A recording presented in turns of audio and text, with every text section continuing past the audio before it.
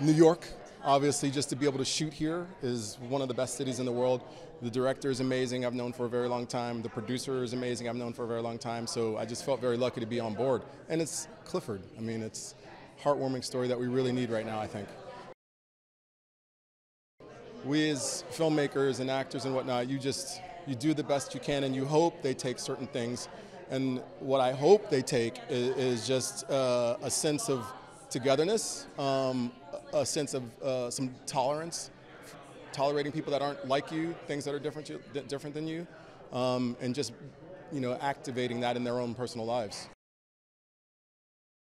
It was the best. I mean, I can't even.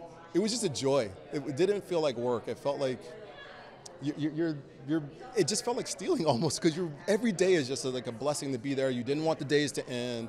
You're there with like young actors who are just so exuberant and bringing so much energy every day.